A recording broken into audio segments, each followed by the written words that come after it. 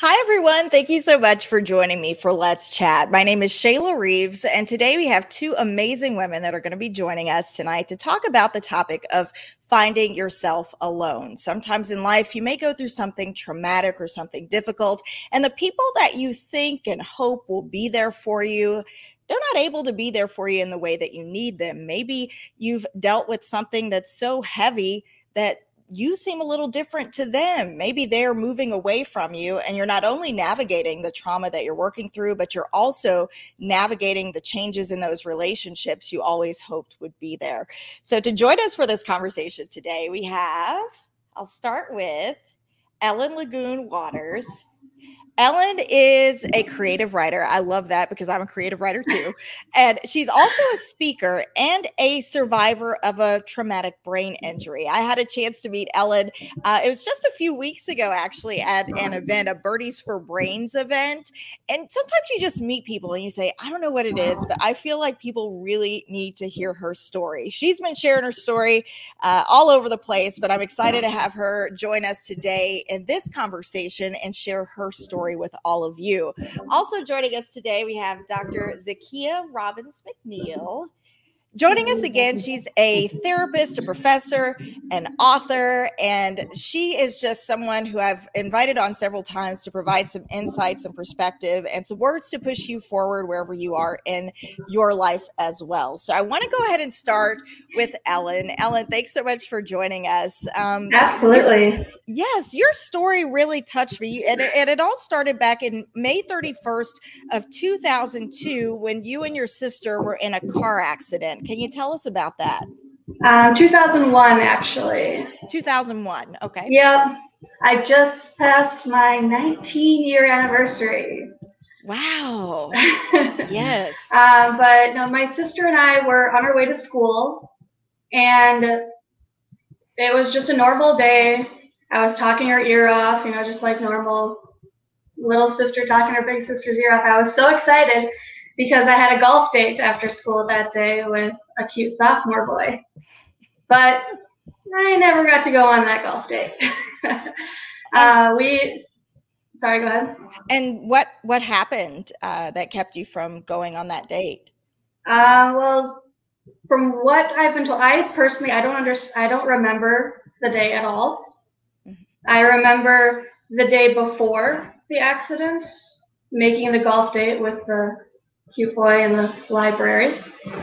And I remember waking up over a month later in rehab and wondering, like seeing my uncle from Arizona at the bottom of my bed, wondering how the heck did my parents get me to Arizona overnight without me knowing it. I had no idea what was going on. But from what I've been told, my sister and I were on our way to school, and my dad had given me a big bag of Skittles because those were my favorite. And my sister and I both had Skittles in our hands, and I rolled up the bag and for some reason unbuckled my seatbelt and leaned forward into the glove box to put the bag in there. And what happened was, from what I've been told, when I was leaning forward in the glove box, I looked at my sister who was driving and asked her some kind of a question. And she still refuses to tell me what that question was, but whatever it was made her turn her head towards me to answer me right when we were supposed to go around the turn. So instead of going around that turn, we crossed the center line and hit the guy going the other way on.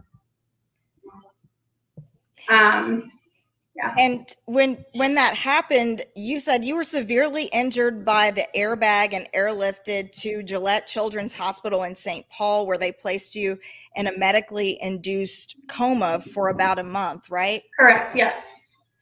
And then at that time, you were diagnosed as having a severe traumatic brain injury. And after awaking from that coma, you were forced to relearn absolutely everything. Yeah. Do you remember going through that process, and internally, what were you feeling in that process? I remember parts. Okay, what parts do you remember? Keep in mind, memory is a big issue with brain injuries. So I remember some things. I remember that my parents would take turns spending the night with me at the hospital and going to my therapies with me. And I remember that, well, one of the things that really touches me so much is that I've only seen my dad cry 3 times. The first time was when I was in the hospital. I remember I climbed up and down the little flight of therapy stairs for the first time, alternating feet, and then coming back down, alternating feet, instead of going one step at a time. And when I got to the bottom, my dad was sobbing. And looking back, it's a very small accomplishment, but at that point, it was huge for me. And it was like he was watching his little girl grow up all over again.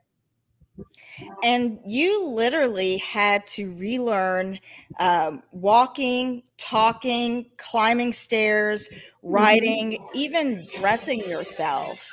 Imagine that embarrassment as a 15-year-old girl. And in high school can already be tricky enough, but now you're not only navigating high school, you're navigating relearning all of these things. And then your friendships began to change too, right? Yeah, and I want to start off by saying that I don't hold anything against anybody.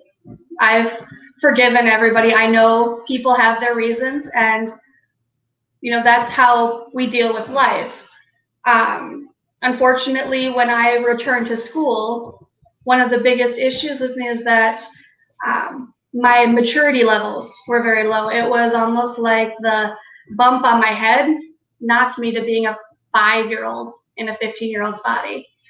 So people just didn't really understand and didn't know how to interact with me anymore.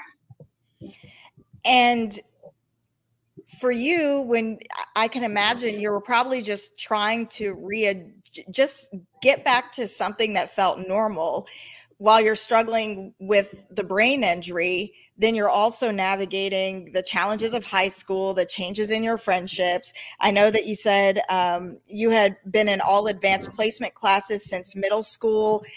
And with this injury, you then were classified as a special education student. So emotionally, the toll that may have taken on you, on top of the injury you're recovering from, on top of the changes in your friendships, can you kind of take us back to emotionally what you remember as far as how you were feeling then? I went through some severe depression. I didn't understand why I was being treated the way that I was, or basically being ignored. I mean, I'm from a very small town. Small town mentality is, when things change, you don't try and understand them, you just ignore them. And this, actually, one of my best friends at the time, when she started ignoring me, my sister, who was a senior, she was a senior at this point, and she's this, she was the president of student council, so very, very popular. She cornered this friend in the hallway, and she's like, why are you ignoring my sister? And she's like, well, when there's something I don't understand, and I don't understand it, I just ignore it. And my sister was like, okay, so you're just going to ignore my sister? And she's like, well, yeah, but don't tell her. I don't want to hurt her feelings. And we're like, well, we can kind of figure it out ourselves,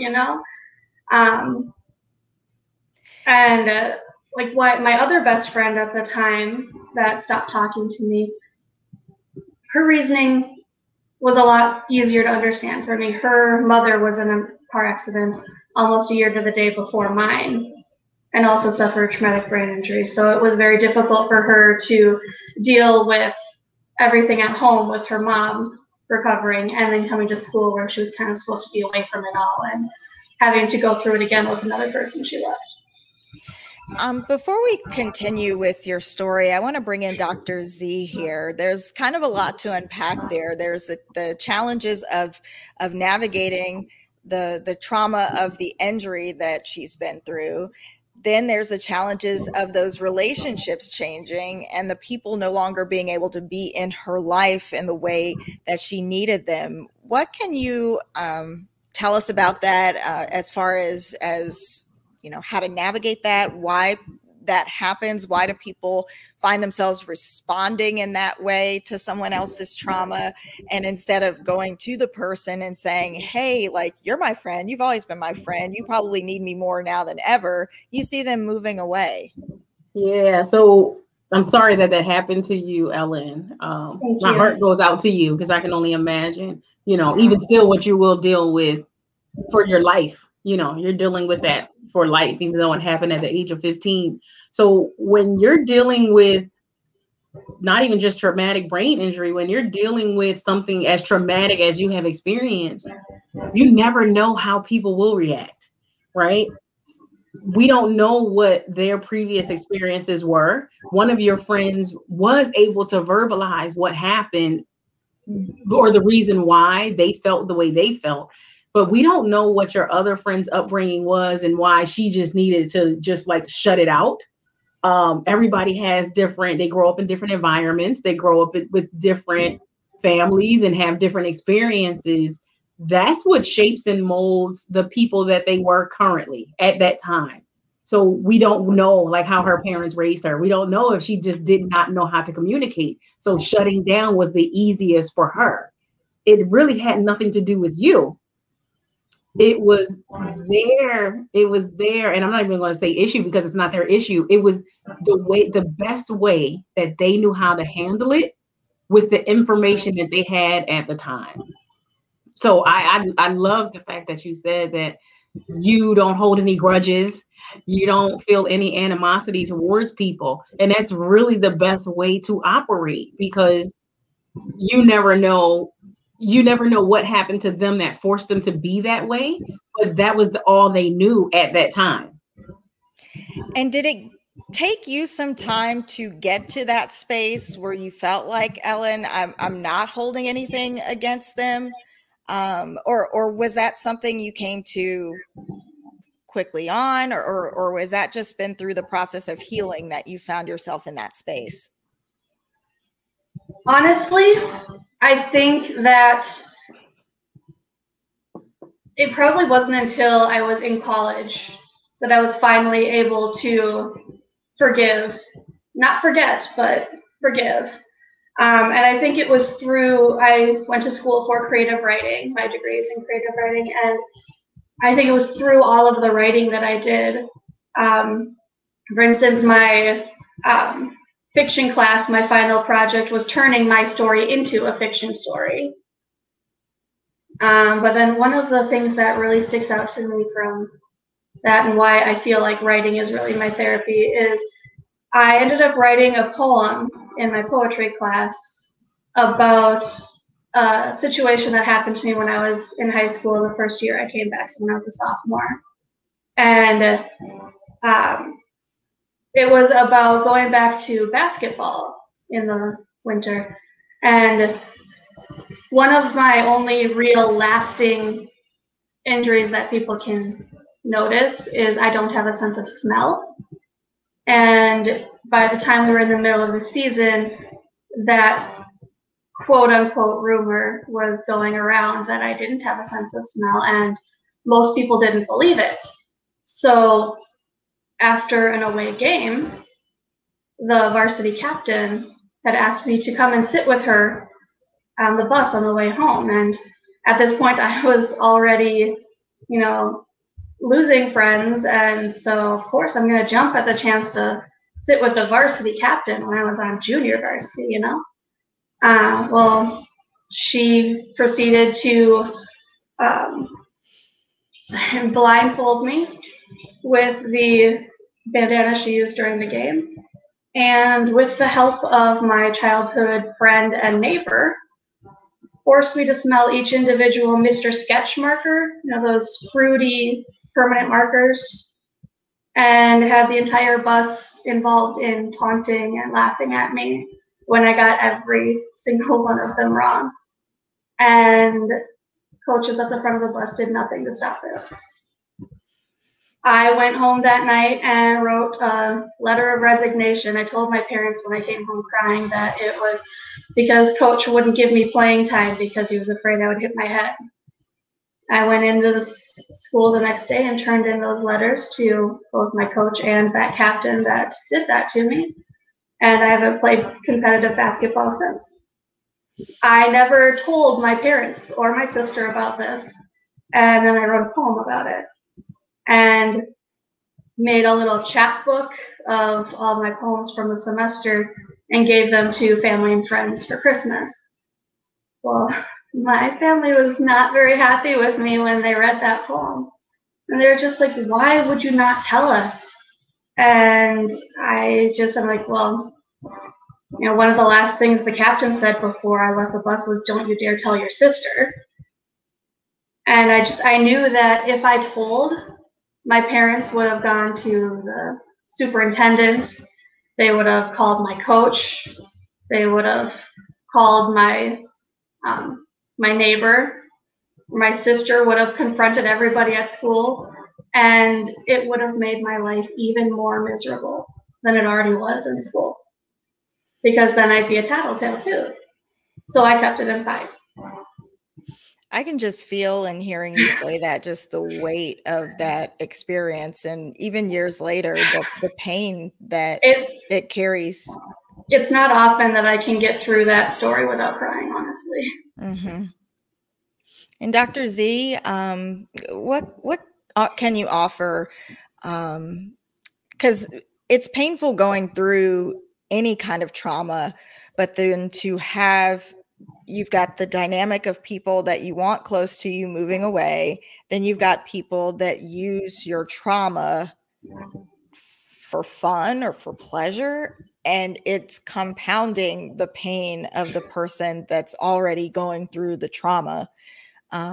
What can you add for us? Again, I can't reiterate, you know, how sorry I am. Kids can be so cruel. What you experienced was bullying, and it was totally unfair. It was unfair for you to have to, instead of protecting you, people made fun of and ridiculed you at a time when you actually needed them the most. You know, that's the time when you should have been rallied around. But again, we never know what people's upbringing, you know, you never know what their upbringing is that made them think that that was okay, that made them think that it was appropriate. It's never appropriate or okay to do anything like that. You know, say if that was your little sister, or, you know, I'm sure nobody put themselves in your shoes.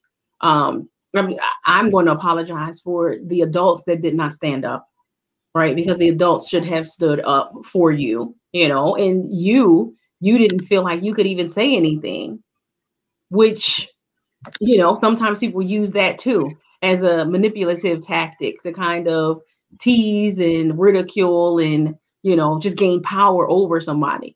But I am happy that you did take it upon yourself to, even though you didn't let people know what it was, at least you did get off that team, because that's not a place where you needed to be at that time, especially, you know, in your condition and in not being protected by the adults. So I'm going to fault the adults for not protecting you in that, you know, at a minimum, they should have protected you or at least did something about it. So I'm sorry that that happened to you.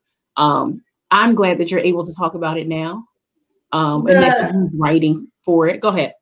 Sorry. One of the biggest things I feel that I'm still dealing with, but that I dealt with a lot then, is that people don't take the time to understand what they don't know. For instance, like, because I look exactly the same as I did before my injury. So people look at me and they expect me to be the same as I was before. And then they talked to me and I wasn't. In my senior year, so basically backtracking a little bit, I had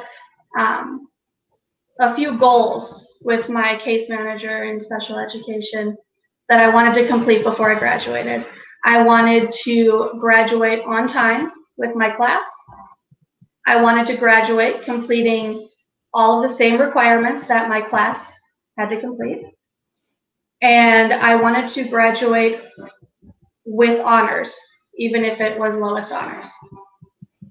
So because of the part of my brain that was injured being the part that deals with math and problem solving, the school district had to change a business course into a math course so that I could get my last math credit, since I had taken all of the low maths already. And then they told me I should take physics instead of chemistry because it would have less math. And so I took physics, and I wasn't understanding things. And my case manager was pushing me the last 3 years to really start advocating for myself. So I tried to advocate for myself. I went into my teacher's classroom and I said, you know, hey, I'm not really understanding. I said this before class one, or before school started even. Like, I'm not really understanding what's going on in class. If I come in before school every day, will you help me? And he looked at me and he said, well, do you have a specific question? And I said, well, I'm really not understanding any of it. And he said, well, I'm not going to reteach you everything. You can leave my class now. And he refused to help me. So and I was looking at it like, okay, I'm finally advocating for myself, but if I fail this class, it will take away all, not just one of my goals, but all of them. So my case manager went and talked to him, and he eventually was like, well, I guess she can redo the work and see if it gets her up to that level of passing, or I guess I could give her a pass. I'm like, well, nobody taught me the first time, you know? If I tried to do it again, it would just be setting myself up to fail. So I took that pass, and I took an agriculture science for my last science credit so that I could graduate. And I did graduate with all of those goals completed. I graduated on time with my class. I completed all of the same things that my classmates had to complete, and I graduated with lowest honors. Well, congratulations to you on meeting that goal and not giving up, even when people in your life were not supportive in the way that they could have been if they just opened themselves up and were a little more compassionate and understanding, because not everyone starts at the same place. Not everybody comes in with the same life experience, the same understanding. Everybody starts from a different place, and just being persistent when they couldn't help you get to the goal that you wanted to accomplish, or they showed some resistance to doing a little bit more to help you get to your goal. But not giving up is a key and important feature in that. And I'm imagining that's just a feature in who you are as a person, just someone who, accident or not, you are a hard worker, you're resilient, you're determined, and those aspects of who you are shined and showed up when it mattered the most. Dr. Z, there were a couple of things that I wanted to touch on that Ellen has mentioned. One of those, of course, when she talked about that experience on the bus, sometimes when people do really nasty, awful things to others, sometimes what I think of when I see those things happen, I think those people are really small on the inside when they have to go that low and take someone who is already going through something and make them feel worse. That's a reflection not of it. It's like this person needs to feel better than someone else who's already dealing with something. So instead of dealing with their own insecurities on the inside, they're trying to take this moment to create more hardship for someone else that's already going through something. And in the end, it doesn't make them look better. It makes them look way worse. Right.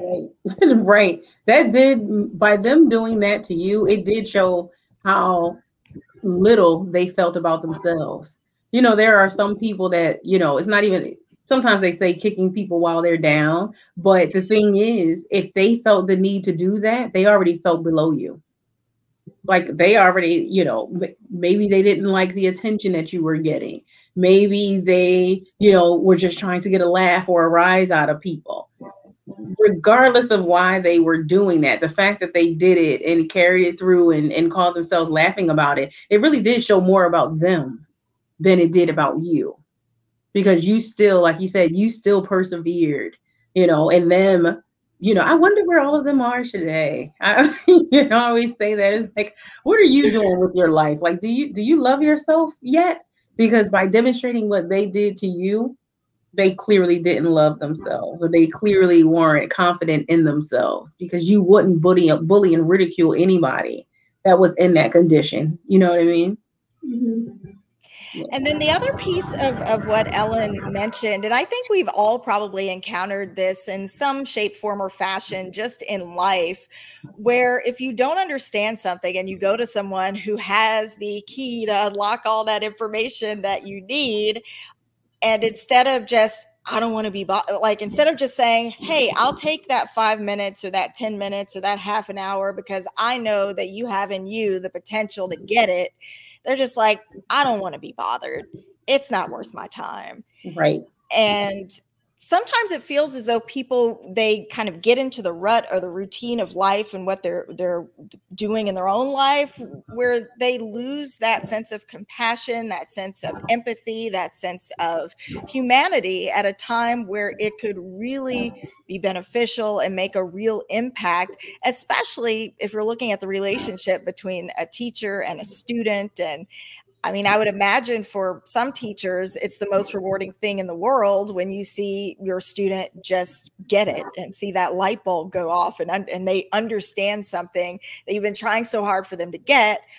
But then there's also the other side of it where maybe you're just stuck in the rut. You've been doing the same job for years and it's just, I'm going through the motions, not I'm connecting with students and still loving and enjoying and embracing the passion of what I do every day. Right, Dr. Z? Right. You ran into some not nice people. That's not the word that I really would use, but you know, we're live, so I won't curse. But you didn't run into people that had your best interest at heart, and you know that you didn't. And like what you can do now is like just hope and pray that they have learned something by interacting with you. That, you know what, even though she had this happen to her, she still did well. That one teacher, even though I didn't help her, he just kind of brushed it off. Like at that point, you should have had accommodations. Even though you wanted to be in honors classes, yes, you can be in honors classes, but you deserved to have appropriate accommodations. Whereas if you had an additional question for clarity, if you asked for additional assistance, you should have received that. But what I did hear you say is you still went back to your caseworker and you told them what happened. You asked me to advocate for myself, and here is what happened. And they followed up. Your caseworker did exactly what an adult should have done. They followed up with the person, because as a person working with people, we want you to advocate for yourselves, right? But in the event that you don't get a positive result, and in that instance you didn't, your caseworker went and followed up, and that person was the adult out of the entire situation. That person did exactly what should have happened, which was, you know what, this is not right. I'm going to go to the teacher myself. That person is an awesome person. So I hope they're doing well.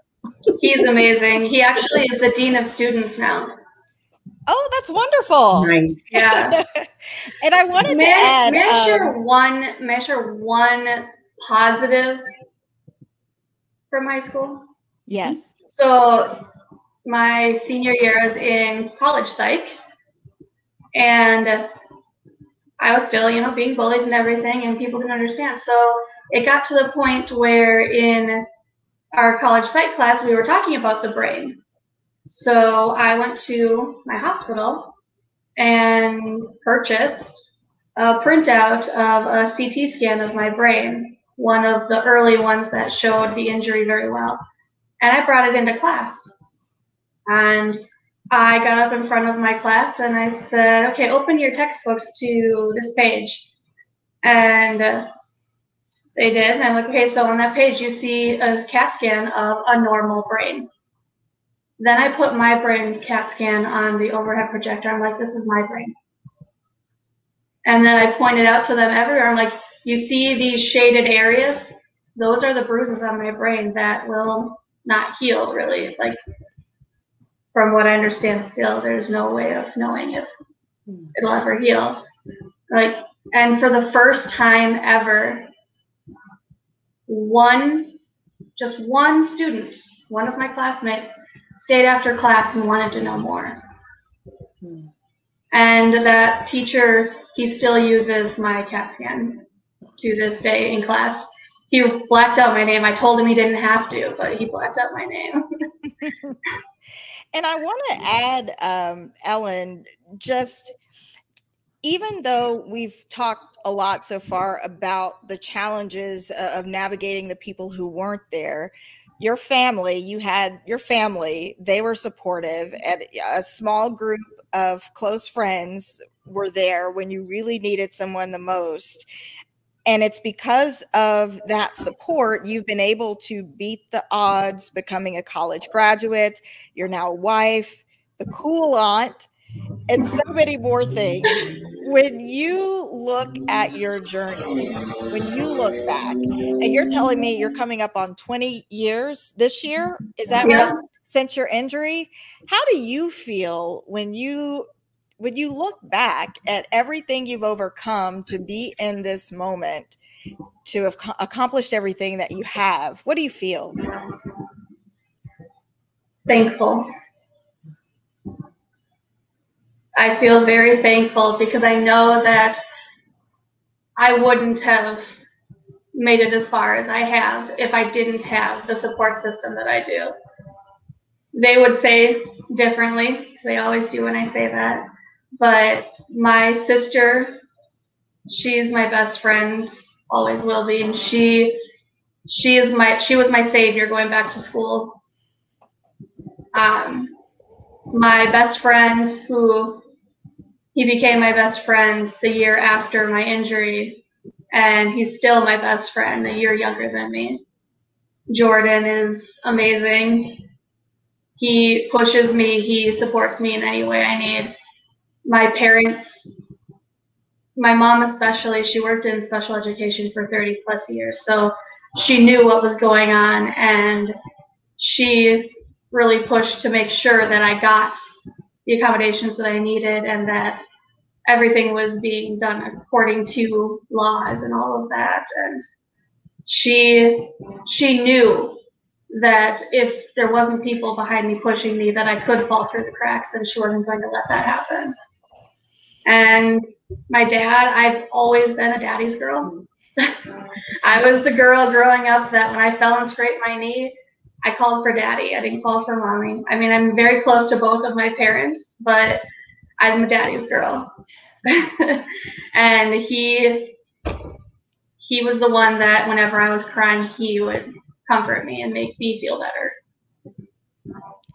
Part of this conversation today, actually before we started, I played a video and I talked a little bit about how I always remember the people who took the extra time to be there, to be supportive, to help, to answer that question where they didn't have to be there when they needed. One of the things that I know about you that you've shared is that now that you've been through everything that you have, you're now hoping to be that person that is supportive and there for others in the way that some of the people that you navigated at school and other spaces weren't there for you. You're trying to be there for others in the way that they need someone.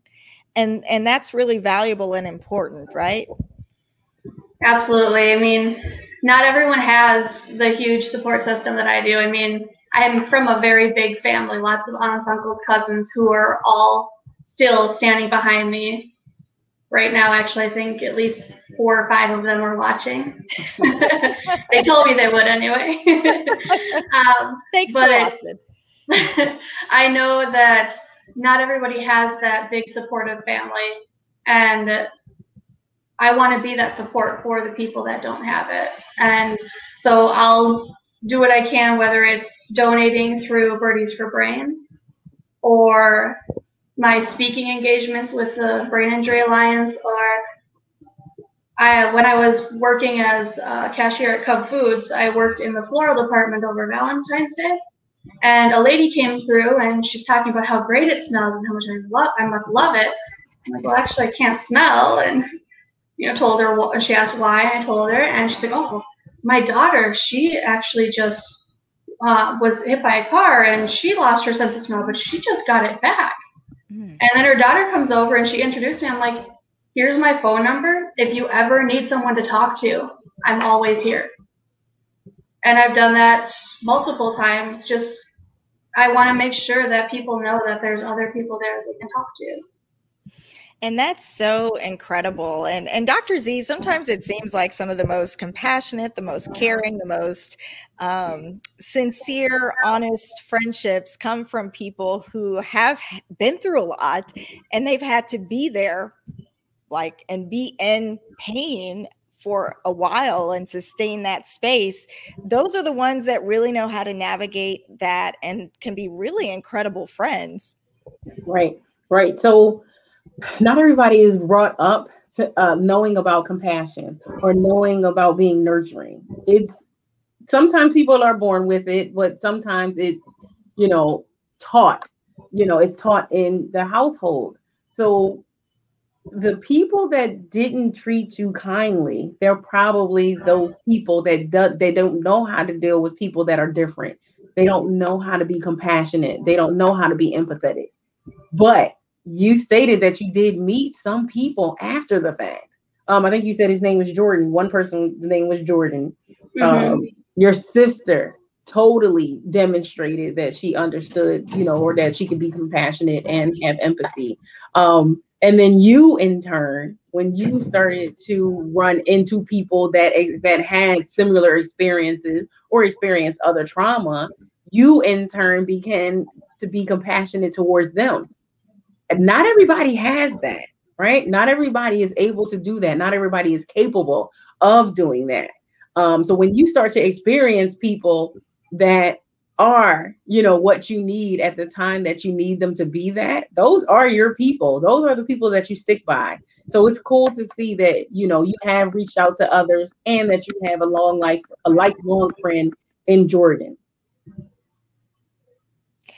And I want to say we've got about 20 minutes left. So if you're watching, if you would like to make a comment of any kind, I will be able to pop those up on the screen. If you have any questions for Ellen, questions for me, questions for Dr. Z, hopefully we can get those answered for you here in the next 20 minutes. If you have a word of encouragement or if we've said anything that resonates with you today, be sure to share those comments and we'll get those up on the screen. I have Rob here just saying hello. Hi, Rob Williams.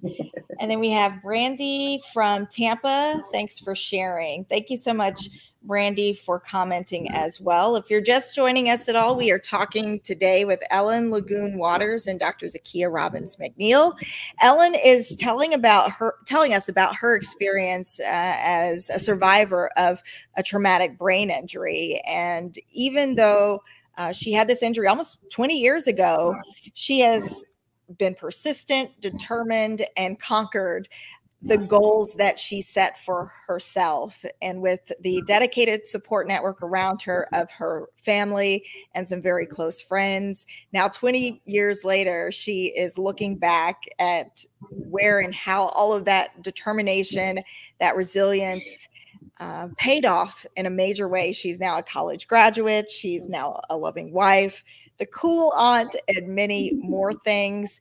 And most importantly, she is that person that is there for so many others when they need a friend and someone to support them when they're going through something in a way that she didn't always have in some of the folks that she hoped to find it after her injury.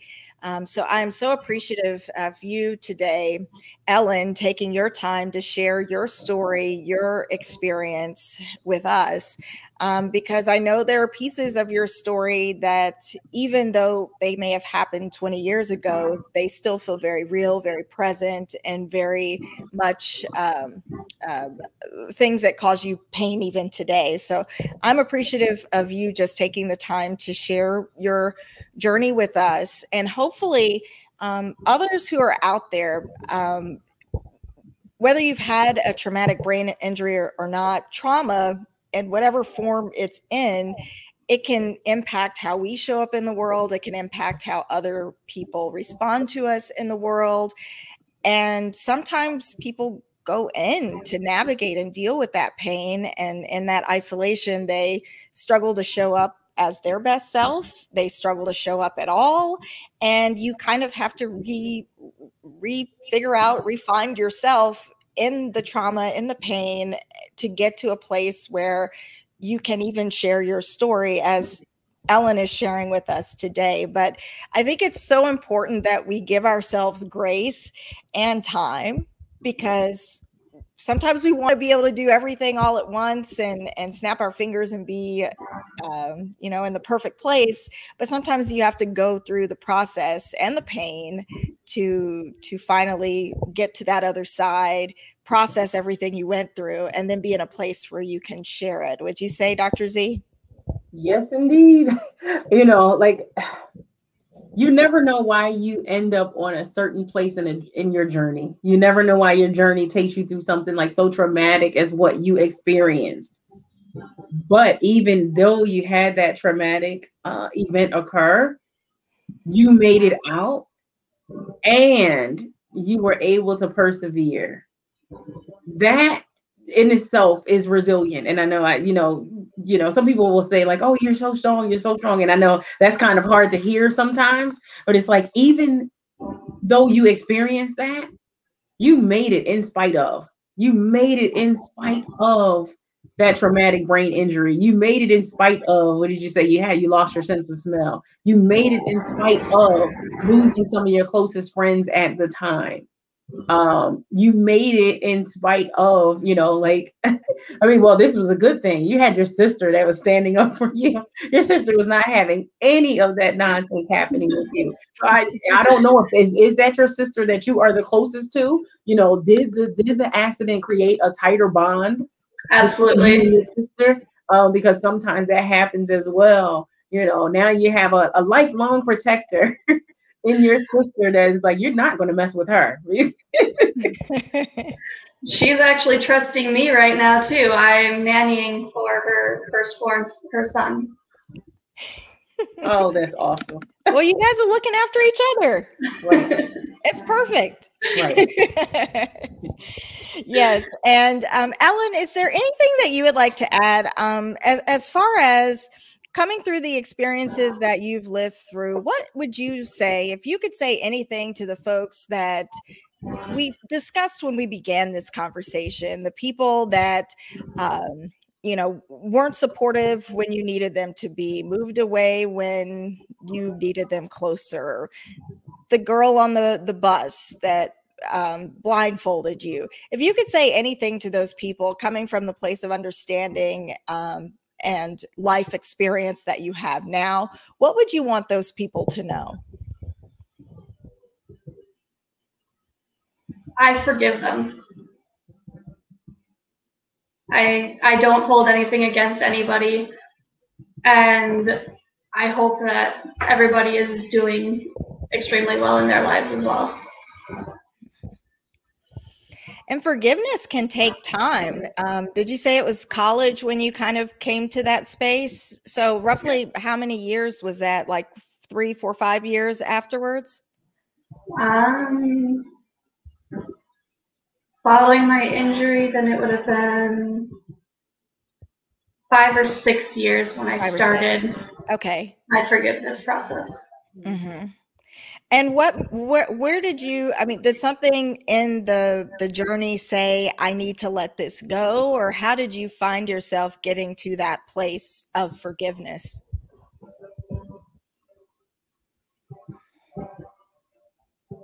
I think it was mostly just being in a new environment and meeting new people, but being so held back by my own depression, my own thoughts of what these people have done to me, and that was holding me back and not letting me be the person that I wanted to be. So just being able to forgive and let that go helped me to really embrace myself and my new relationships, my new friendships, and my future. So even though years had passed, you were still holding on to that pain, and it still had power over your life and affected how you showed up in the world and the kinds of relationships that you had with the people around you. I'm not gonna lie, it does still affect me occasionally, but nowhere near to the extent as it used to. And Dr. Z, can you talk a little bit about that? Just sometimes just the act of letting go, it really is like giving yourself permission to live. Yep. Yeah. Holding on to anger is like holding on to like a dead weight. It's like trying to carry, you have your physical being right here, and then you have your, I'll say, metaphysical being back here that is like carrying a ton of bricks that is equal to the size of yourself. You're trying to carry the dead weight, holding on to all of that anger. And when you're holding on to anger, or I'll just say when you do not practice the art of forgiveness, you're only holding yourself back. Many people have stated that forgiveness is for yourself. And it is, because if you are continuing to hold on to anger, you're only holding yourself back. The people that you're angry with probably don't even know like what's going on in your life. They probably don't even, they probably don't even know you exist. But here you are holding on to it as opposed to letting it go. Forgiveness doesn't mean that you forget what happened, but you're giving yourself the freedom. You're giving yourself the grace. You're giving yourself the opportunity to be better, right? Because if you're holding on to a dead weight, how can you propel yourself forward if you're holding on to something that's so heavy? It's too heavy to hold on to anger. Forgiveness really is the way, and it's the easiest way. It's the path of least resistance to get where you're really trying to be in the future.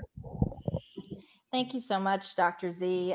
We have a comment here from Brandy. Brandy Shea says, resigned from a job yesterday after 6 years working with intellectual disabled adults. Past few months were challenging and played a role in my decision.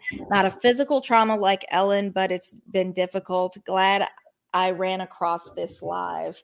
Thank you so much for sharing that, Brandy, and thank you for sharing a piece of your journey with us. I wanted to have this conversation because I feel like it's one that people navigate in different ways just throughout life, because sometimes in life you go through something that's really heavy that people that are around you that you hope would understand or would be there, they're not in your life in the way that you feel like you need them in your life, and like running to try to get them isn't bringing them closer. Sometimes they move further away. And as Dr. Z has explained, we don't always know what someone else's lived experiences might be that cause them to move away when we need them closer.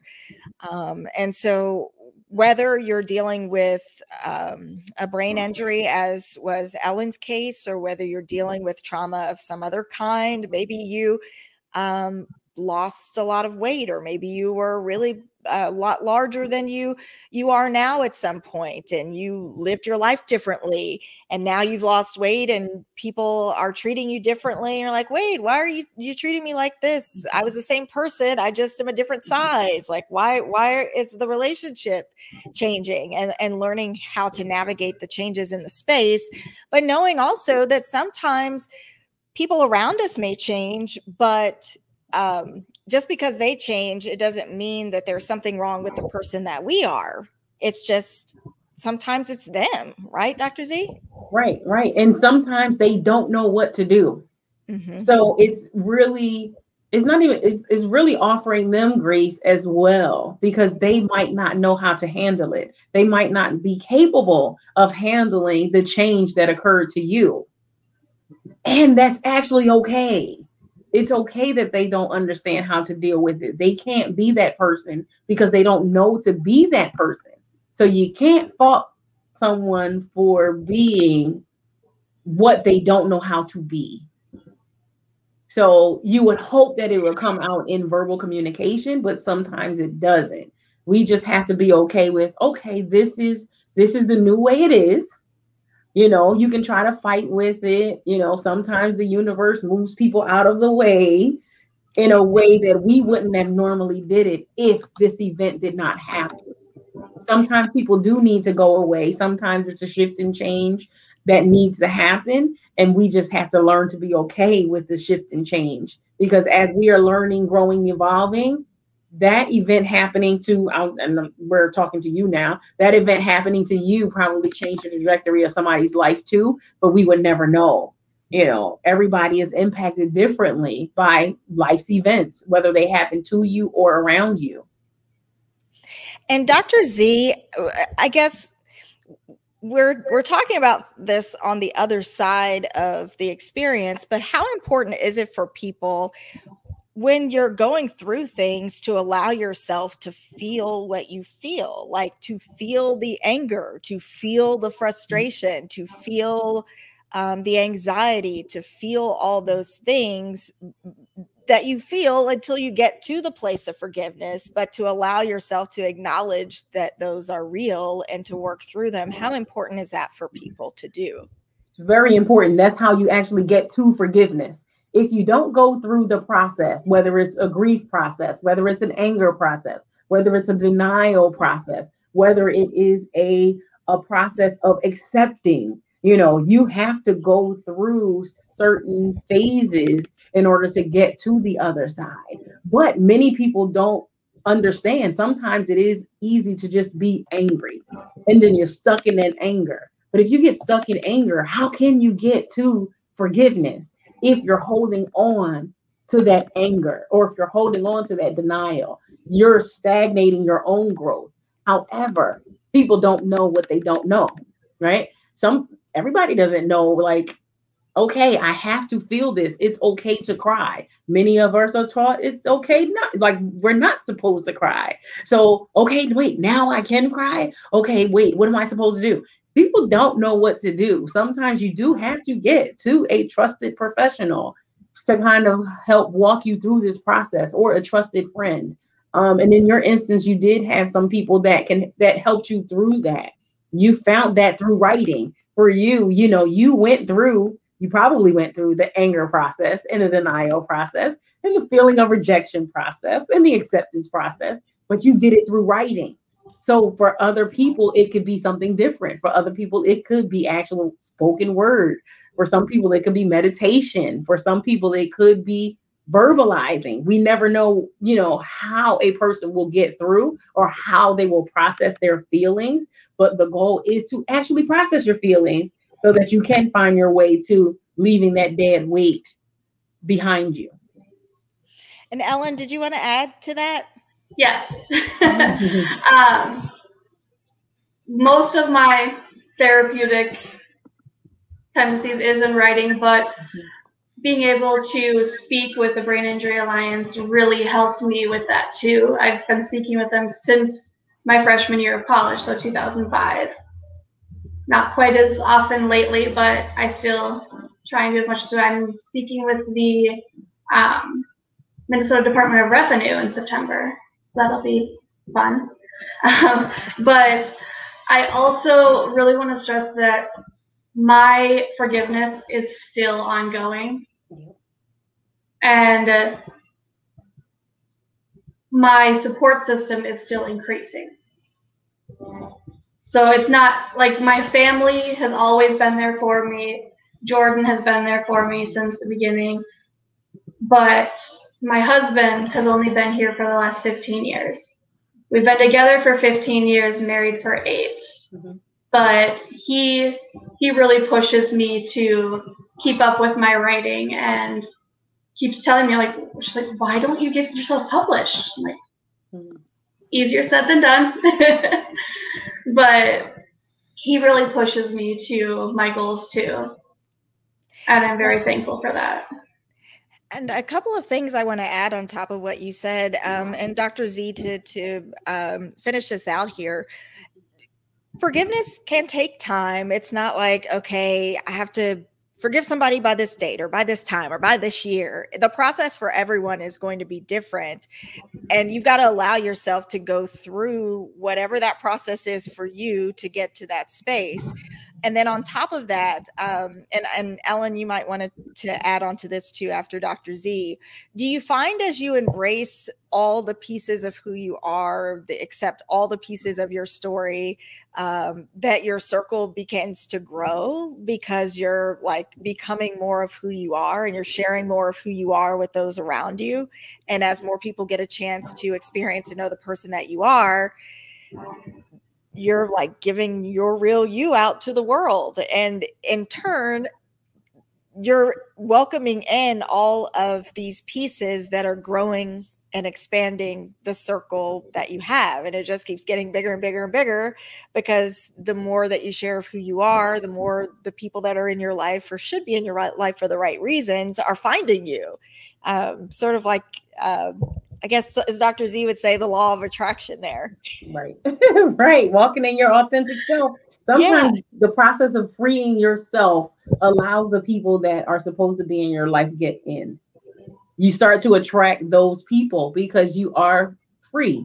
And the thing is, some people are supposed to be on different parts of the journey. Some people are, you know, your husband, you met your husband after your injury, and you probably met him when you needed to meet him, but he's still helping you in your forgiveness process. And again, it's a process. It's not a rule book, guidebook, standard. This takes 3 months. This takes 3 months. This takes 3 months. It doesn't matter how long it takes, just that you're moving. Even if sometimes, you know, you may move, you know, 0% one day, but you move 2% the next day. As long as you're, you know, working at it, some days will be better than not. Forgiveness is a process. Sometimes it is a lifelong process, but you're demonstrating that you've been able to make great progress towards your forgiveness journey. And for that, I commend you. Thank you. And Ellen, would you like the last word there? What was the question again? I was just saying, that's okay. I was just saying, as you have found the courage to share more of your story and your journey with others, do you feel that what was once a smaller circle of just your family and a few very close friends is getting bigger just because you're finding more courage to share more of who you are, more of your story, more of your journey with those around you? Absolutely. Although I feel like I go back and forth on whether I'm going into myself and hiding or letting myself be myself to everybody. But I'm trying to do better with that. And it's a process. And I'm very thankful that you were willing to join me today in this space to share your journey with all of us. Everybody's going through something, and even if they don't comment there, I'm expecting text messages afterwards of people that your story resonated with, and they maybe didn't have the courage to post on the screen here. And that's okay. Everybody's in a different place of comfort, but the idea is to create space for others to feel comfortable sharing pieces of who they are, in the hopes that at the end of the day, we can all help move each other forward in a positive and meaningful way. So I'm very thankful that you are willing to share this space with me, Dr. Z. Always wonderful to have you back. Before we go, I want to let everybody know about a few things that are coming up for Let's Chat. Coming up next week, we're going to be talking about divorce and co-parenting. We'll have Alicia Price and Liz Steen joining us. The conversation is about trying to keep relationships out of the court, trying to navigate divorce and co-parenting outside of the court system, giving you some tips, tools, techniques to navigate that process. Then on September the 3rd, we're going to be talking about changing careers, feeling the fear, and doing it anyway. The last year has come with a lot of changes and challenges for people. Some either lost jobs or lost hours. Maybe they found themselves looking at a completely different career field that they never intended before. We're going to hear some of those stories from folks that are career changers, some during the pandemic, others prior to, they're going to share how their lives have changed tremendously just by taking that little leap, that plunge in some cases, and doing something different. Then on September the 10th, we're going to be talking about the cost of personal growth. It's kind of similar to the conversation we had today, but that idea of wanting to move forward professionally in your own life or in your own career, and you have those folks around you that are like, hey, I'm moving on to this other thing. I want you to be there. I want you to be supportive. And for some reason, they can't be there for you as you make that professional transition to a new space. And there's kind of a grieving process sometimes with that, where you're hoping that folks would be in your life in one way, then they're not able to stay in your life in the way that you want them. How do you navigate those changes in those relationships and still move forward and accomplish the things that you hope to do? Then the last one I'll tell you about, creating space for conversation, coming up on September the 17th. We'll be talking about folks who are doing things like I'm doing here, creating space for conversation. They're using their platforms, creating platforms where people can come together, grow, learn about each other, and expand their circles in a meaningful and positive way. So we're going to have some conversations with some dynamic people coming up in the next few weeks. And I really hope that you all will join us for more Let's Chat. Before we go, Diane Grady shared, Ellen, thank you for sharing your remarkable story. Thank you, Dr. Z, for all of your helpful advice. Thank you, Diane, as well, for tuning in. And Dr. Z and Ellen, if you can just stay with me for a few more minutes, I'm going to go ahead and wrap up the chat, and then we'll talk quickly behind stage here in just a second. Have a good evening, everybody.